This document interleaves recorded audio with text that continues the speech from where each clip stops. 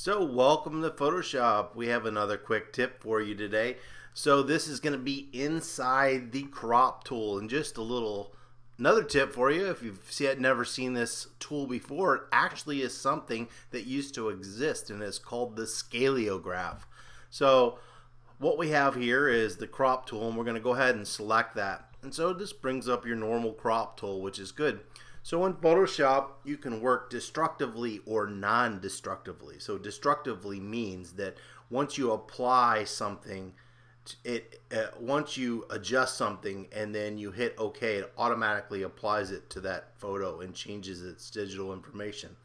Non-destructively means you apply something to it, but it never really actually affects your original image. So we're going to use that here in the crop tool.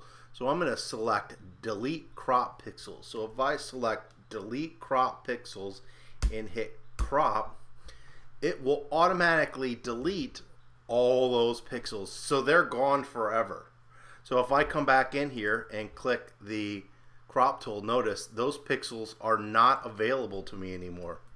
So we're going to get out of this, and then I'm going to go 2 steps back in time. So I'm going to now click the crop tool, and I'm going to unselect delete crop pixels, which is there by default in the way you normally would want to do this. So the idea is, let's say you tone an image and you want to crop something for a specific client, but you don't want to remove all these pixels because later you might come back and use them. So you can go ahead and crop this image. And so you've noticed that it's cropped and those pixels are gone. But if I click on the crop tool again and select it, notice this is non-destructive. It did not actually remove them, it just hid them from view.